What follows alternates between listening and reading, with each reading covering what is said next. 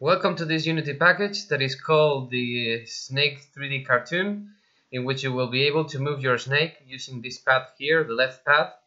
And whenever you eat one of the red balls, okay, you will see how the snake is growing. So now we have 1, 2, 3 squares, and if you eat another one, you have this cool animation and it grows and adds another square.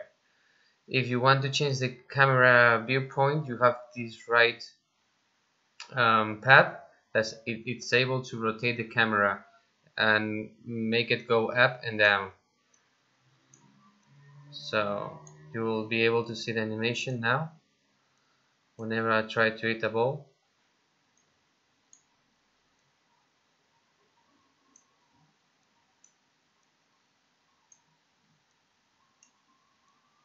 Okay, you see the animation perfectly there. So how is this package working? So first of all, we have the canvas, and inside the canvas we have the interface canvas, in which we have the background for the left and the right path that are just static images, as you can see here. And then we have the left path that is for moving, and the right path that is for the camera. So each of those scripts have a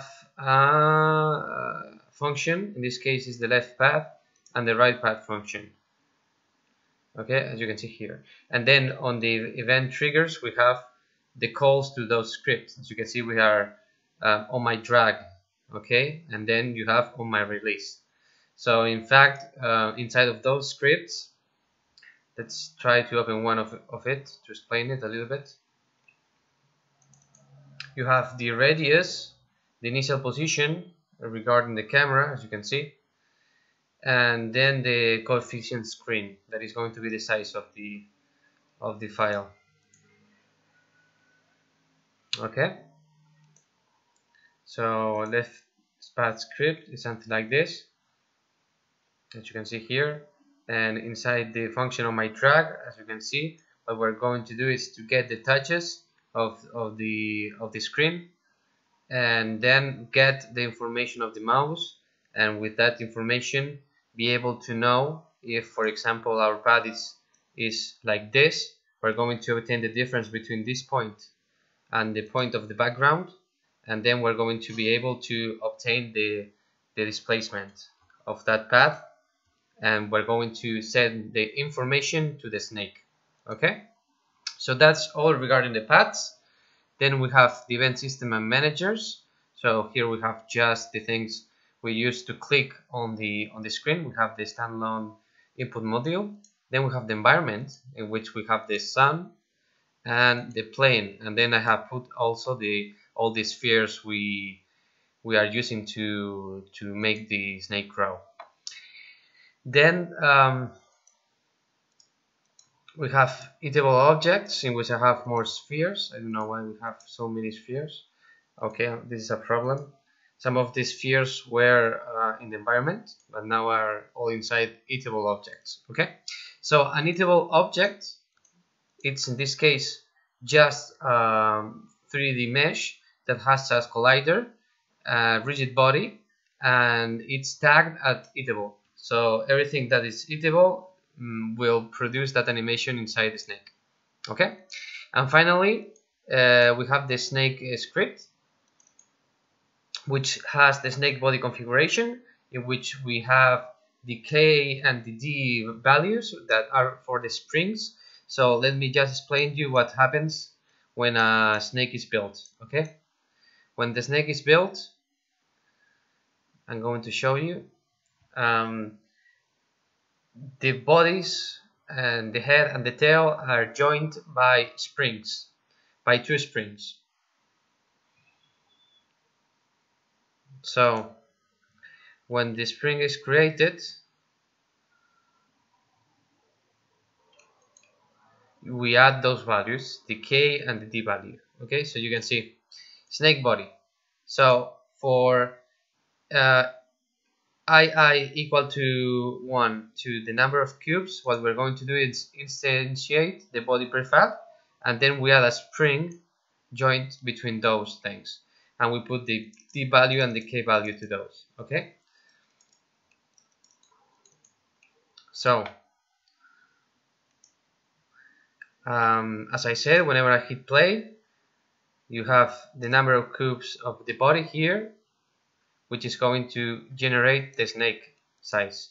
So in this case, you can see that we have only 1 cube.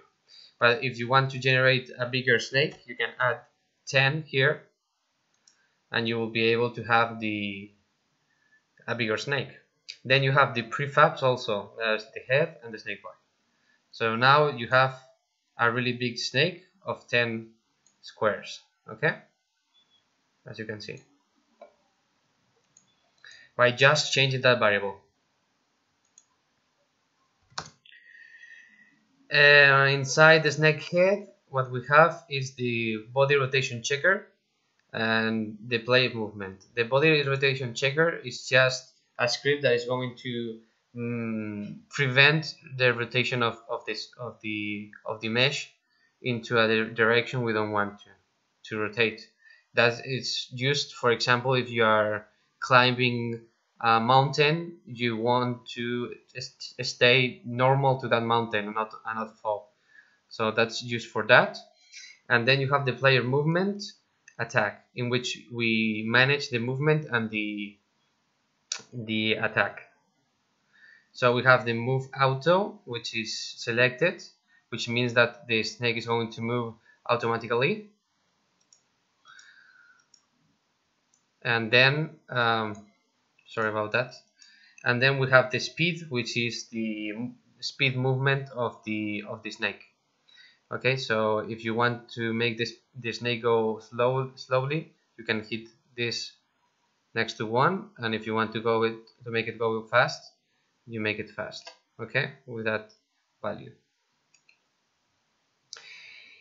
Then the coefficient of rotation is the value that you use for the rotation. So you want to rotate fast or slow. Okay, as you can see. Then the hit object is just an object that is referenced whenever we get close to the sphere. So you're going to see that whenever we get close to the sphere, here sphere 5 appears until the object is destroyed. Okay, so it's just to show you which is the object that we are eating at this moment. Then if we say move out to negative, okay, you can see that the snake is not moving. So if you want to move it manually, you can use your K path, or you can just add here the value you want, for example 0.3, okay, and it should do it. So use keyboard, it should move with your keyboard. Okay, now it's moving with my keyboard. I'm pressing A and pressing D. Okay, so I'm pressing A and D. Okay,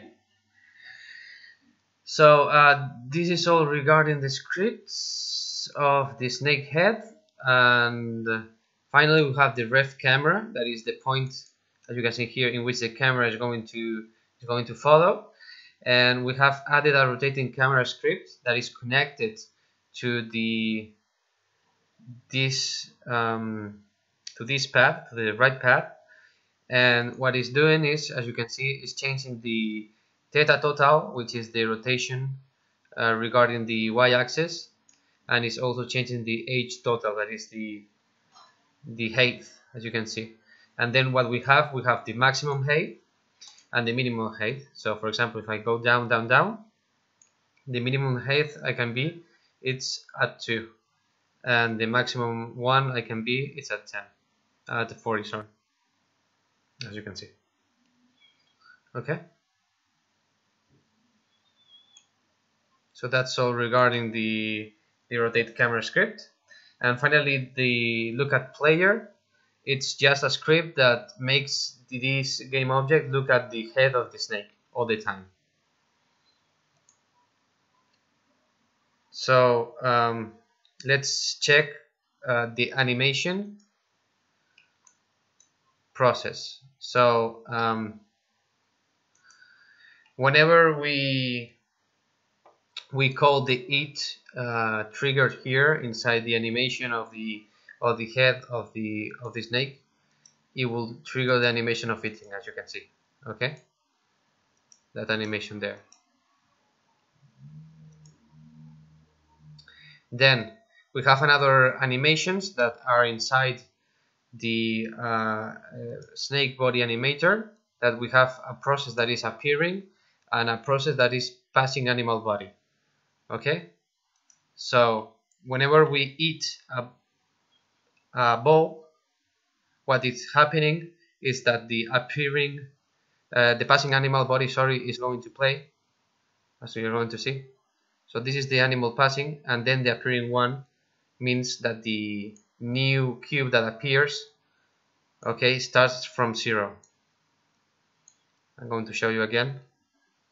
This one here starts from 0. So those animations are imported in the models, snake body, and you have two animations. You have the cube grow, that is this one here, and the cube appear, that is that one there, you can see. Okay, the cube appear and the cube grow.